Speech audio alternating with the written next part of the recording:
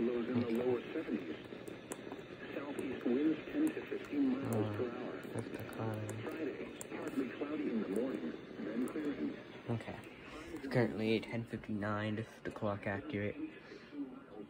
By around 11 o'clock, it should go off. This is going right now. Up, here we go.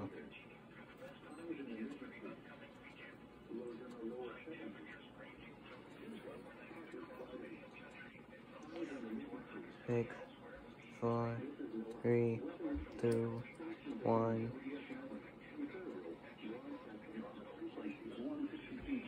Okay, they usually do it on this time. Originating from the Austin San Antonio National Weather Service Forecast Office.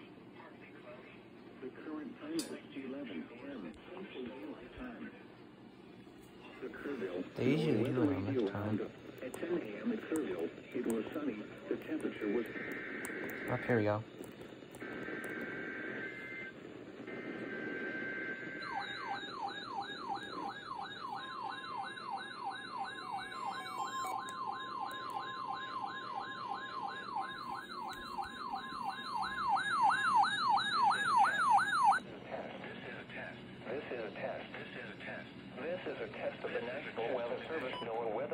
Apparently.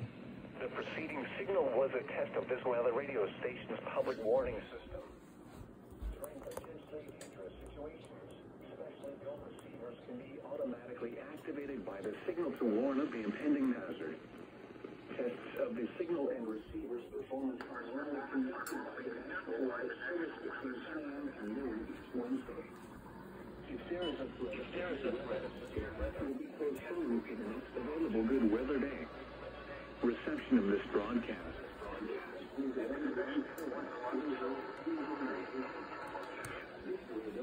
Normally more noticeable at greater distances from the transmitter, can occur even though you are using a good quality receiver in good working order. The warning alarm tone will be activated for hazardous conditions. The station you are listening to and the counties we alarm for are listed in a statement at the top of each hour.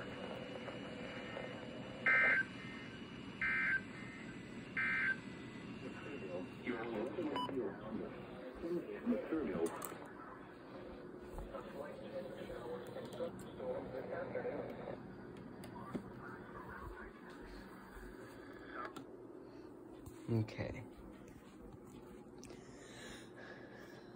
I believe wxk67 might have not released the EAF alert on their station, but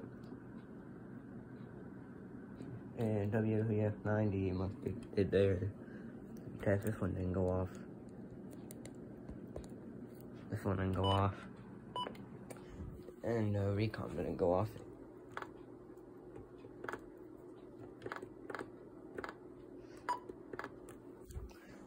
The fan gene went off, and 519 went off. And that is it.